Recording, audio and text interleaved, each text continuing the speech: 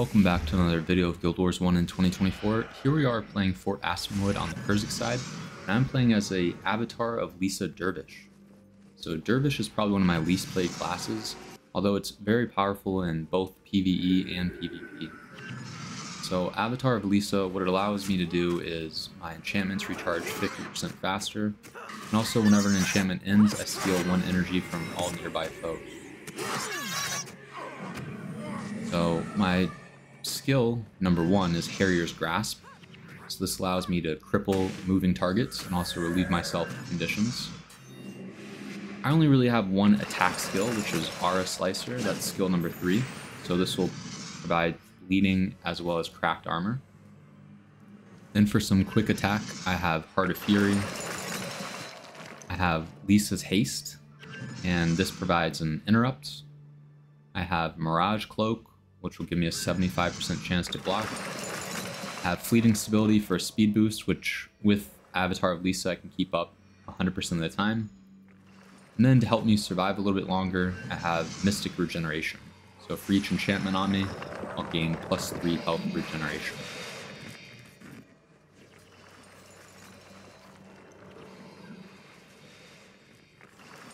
So you could use this build to clear shrines and run amber. You could also use this to kill enemies.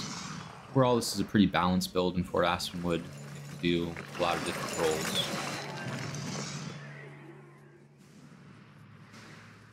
Here I'm going to focus on this gate and go ahead and try to push these players back.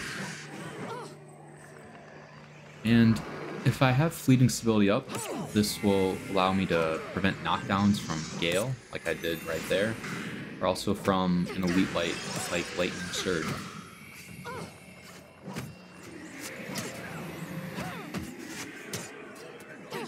Now with Backfire on me, this kind of prevents me from casting any spells, enchantments that I have. I decided to run back a little bit and take out this Elementist.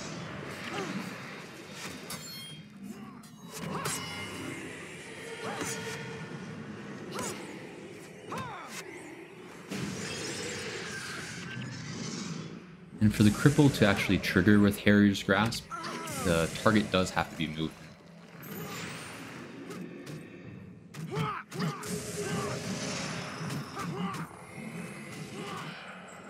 See here though, with the healers on my team, we're doing a pretty good job of keeping this side protected. And with all these warriors balled up, it's a good idea to try to use my scythe to take them out.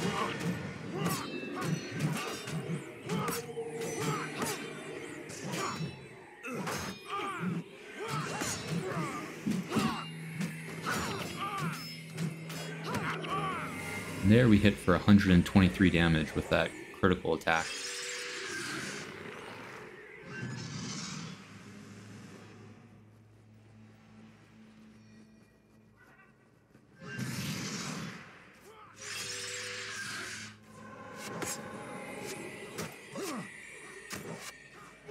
You can see that I interrupted his Phantom Pain using that Lisa's Haste there as well.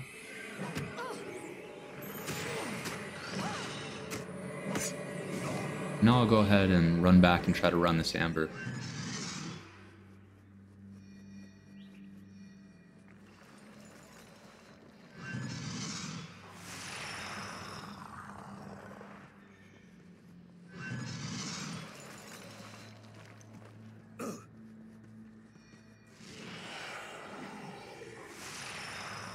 So mainly I'm running with my Vampiric Scythe here. It's not really necessary to run a Zealous Scythe. Your energy management should not be a problem since you have Avatar of Lisa. Again, every time an enchantment ends, you'll steal 1 energy from each nearby foe. Very spammable, even though I only have 25 energy, I can just keep on spamming all of my enchantments.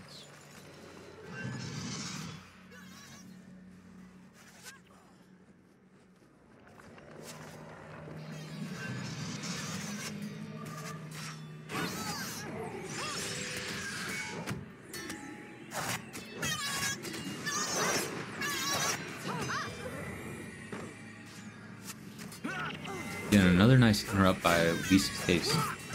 Very easy, it's a flash enchantment, so it's a very quick interrupt, as long as I'm standing nearby the target. Mirage Cloak 2, besides providing me with defense, it also does some damage to the foes nearby.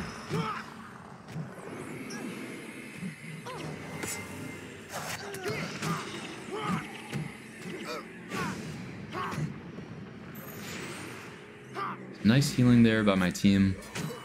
They have some pretty strong pressure. They're targeting me pretty heavily here. I do have Spirit Light Weapon on me. It's a very powerful Richless skill.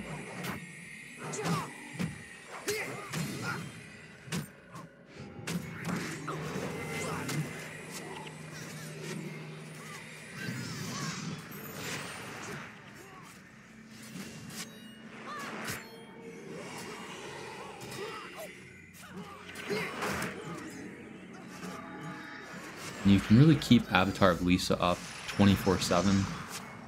However, just when you recast it, you want to be careful not to get interrupted. It does have a little bit of a recharge time to it.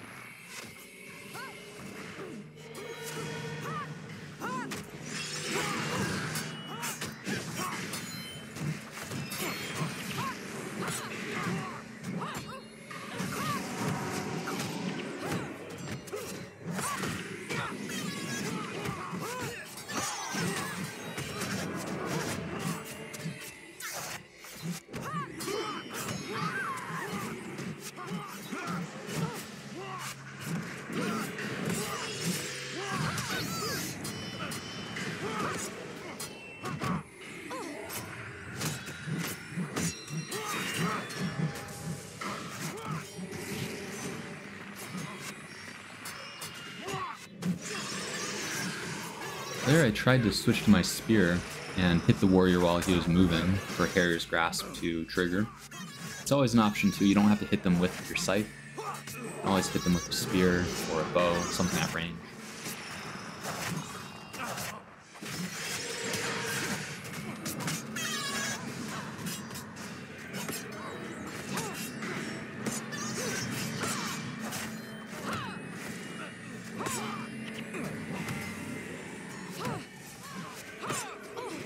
And fleeting stability there could have prevented that knockdown. It's important to try to keep it up, and you can keep up fleeting stability again 24/7 as long as you have Avatar of Lisa. It will half the recharge of all your enchantments.